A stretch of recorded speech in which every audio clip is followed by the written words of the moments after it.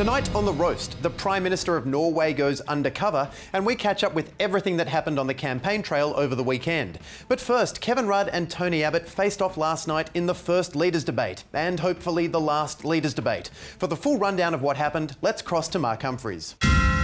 In the words of the vet in 101 Dalmatians, let's hope that's the last one. Last night's debate had everything. Questions, answers, purple, but all that's been marred by allegations of cheating against Kevin Rudd. No, he didn't cover his lectern in silicon tape. He was caught reading off notes when the official debate document clearly stated the leaders may have a pen and paper on the lectern and no other documentation or props. Now, I don't want to be a dibber-dobber, but Rudd's clearly a cheater, pumpkin eater. That's also not how you spell lectern. And if Abbott knew the no documentation, no props rule was going to be ignored, he wouldn't have left his inflatable boat stopping Bonnie Tyler at home. Think about it, it's from Total Eclipse of the Heart. Many in the Liberal camp were frustrated with Rudd's use of notes, particularly Senator Matthias Cormann, who said, "Last night, Tony Abbott was looking like a leader. Kevin Rudd was looking like a reader." Ah, the old leader or reader test, the most effective way to measure leadership capability. Leader, pumpkin eater. Simon Benson from the Daily Telegraph proved that their journalists can speak in a language other than Photoshop by asking the debaters whether they would build a second airport in Sydney. Mr Abbott, and forgive me for being blunt, but surely after 30 years of debate, it is time to act in the nation's economic interests and just build the bloody thing. In a living room somewhere, Tony Jones was shrieking, "I'll take that as a comment." We also got an insight into the relationship between Mr Abbott and Fairfax journalist Peter Harcher. Thank you for remembering what I said, Peter. I'm happy to quote you back to you anytime, Mr Abbott. Get a room. Now for a further breakdown of Mr Rudd's remarks, Mark Humphries joins us in the studio. Mark. So, Mark, as Kevin Rudd prepared his statements prior to the debate, he took to Twitter to ask, does anyone have some good jokes? And it seems someone did. We have to prepare for the day when the mining boom is coming to an end. It's actually absolutely right. And what I am saying, well, Mr Abbott, you might laugh at that, but... Well, at least Abbott liked it. And on the subject of climate change, Rudd rekindled that old pass-ag streak that saw him booted in the first place. These are important measures, important steps, and we've never doubted the science, unlike some. You know who some is, Tony? It's you. You're some. That's enough of that. Thanks, Mark. Thanks, Mark. As for Abbott, he wasted no time clarifying the most complex issue of the night. This debate is between Mr Rudd and me. Whoa, slow down, Sherlock. On the topic of the mining boom, Abbott didn't think much of Rudd's approach. And the trouble is, we've just got the same waffle today that we had 6 years ago. 6-year-old waffle? Yuck! On the topic of same-sex marriage, Tony Abbott said, "It's a very important issue. My sister Chris is in the audience." He's got you there, Mr Rudd. How many gay sisters do you have in the audience? But Abbott didn't stop there, though. If this issue were to come up again in the future, it would be a matter for a future party room. Okay, and Prime Minister, if it comes up again, Mr Abbott, in the words of someone who's eaten some room-temperature seafood, it's going to come up again. For The Roast, I'm Mark Humphries. Thanks, Mark. Now, with less than a month to go before the election, the Labor Party has lost 2 candidates. Firstly, Ken Robertson handed in his resignation after calling Tony Abbott a bigot during an interview with Sky News. Then there was Jeff Lake, who was dumped by Kevin Rudd after it came to light that he had abused a fellow councillor during a meeting of Monash City Council in 2002, an argument in which he called Kathy McGee this and this. For more, we'll cross now to Jazz Twemlow, live in Canberra. Jazz. Thank you, Tom. What's really at issue here, on top of the original insult to Kathy McGee, is the sheer amount of time Jeff Lake has coasted along, not realising his political career was over. You don't think the fact that it was 11 years ago when he was 22 makes it less of an issue? It makes it more of an issue. Someone who hadn't committed career suicide 11 years ago could have been in his place. OK, so what's the correct course of action moving forward? Well, politicians need to be able to spot and recognise the precise moment their political ambitions get snuffed out, so they can resign there and then. So, a little more this. So I watched the debate last night. Oh, yeah.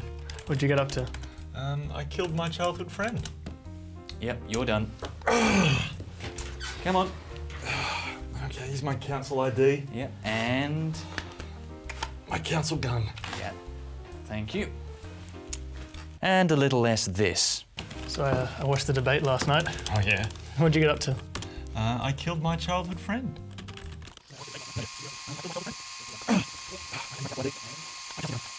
All right, it's quitting time. What? That thing you did 11 years ago? Oh, right. Yes. It would make things a lot easier. Back to you, Tom. Thanks, Jazz. Meanwhile, over at the Coalition, the big news on the weekend was Tony Abbott's Twitter account, which received a boost of almost 70,000 followers in the past 12 hours. And that sounds great, but unfortunately for Mr. Abbott, many of the accounts appear to be fake, which led to spokespeople from the Liberal Party, who we assume are real people, having to come out and publicly deny they were responsible for the fake followers, saying the Liberal Party has not purchased or artificially sought to inflate any social media numbers. For more on that, let's check in with Clark Richards and Nick Richardson, who've been at Liberal Party headquarters covering the election. Guys, how has the Liberal Party responded to the news? Oh, it's not been good. Dealing with the media? Dealing with Tony. Oh, what happened? Well, it all started last night. You just got a new follower. And another one. And another one. You're doing it, Abbott. I knew you wouldn't have to do any of that Kevin Rudd lawn bowl crap to get followers. Shh. Hey, you shh, Tony's wife. Young people on the internet love your husband. See?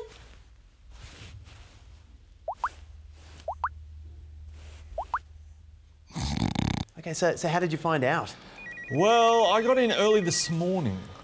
Tony Abbott has 70,000 new followers who appear to be fake. Oh God, this looks bad. Clarky, guess what? He did it! Overnight, Abbott got 70,000 new Twitter followers that appear to be fake. Oh my God, this is gonna look bad. Yeah. It's gonna break his heart. Yeah. You know what he said to me over breakfast? He said, Nick, these 70,000 new Twitter followers are literally the only thing that's getting me through this campaign. I have never been so happy in my entire life, and it's all because of the 70,000 new Twitter followers.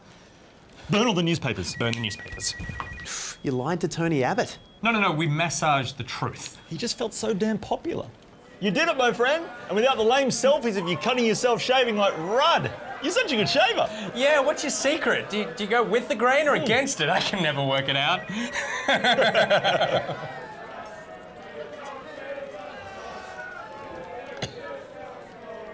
So he hasn't found out about the fake followers? Oh, no, he did. I forgot to burn his computer. Yeah, he's been in the bathroom for the last hour. It's okay, buddy. It's just Twitter. Okay, so what are you going to do now? He said he won't come out of the bathroom until we get him another 70,000 actual followers. It's not going to happen.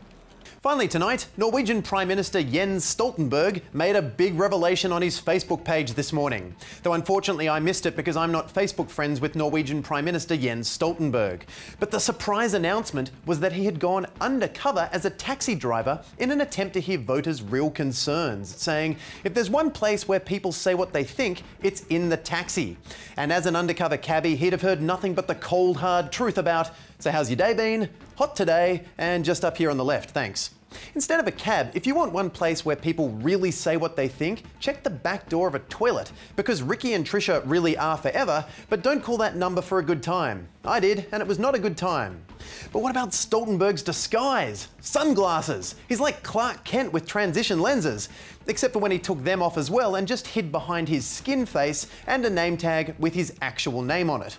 So no big surprise that even Grandpa Cataract saw right through the disguise. Når jeg ser på siden, så virker det ligner på Stoltenberg. Du mener jeg ligner på Stoltenberg? Det Stoltenberg, da? You bet he's Stoltenberg, and everyone figured it out immediately. The family, the college girls, and the Spanish ladies who didn't even speak Norwegian, but that was okay because Stoltenberg also speaks Spanish. So they talked politics, they talked business, they talked about how Stoltenberg hadn't driven for 8 years, and it kind of showed. But the people loved it, and it was considered a success because apparently Norway is the best possible version of humanity. I just don't see it going quite as smoothly here if Kevin Rudd hopped behind the wheel.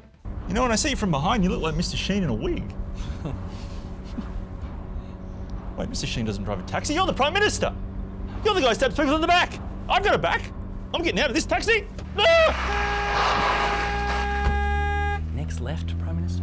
Jeez, I'm glad I wasn't in that cab, otherwise I'd have told Rudd he was a visionless, boring wanker. All right, that's it. Come on. Oh, God. Yep. Come on. Yep, and...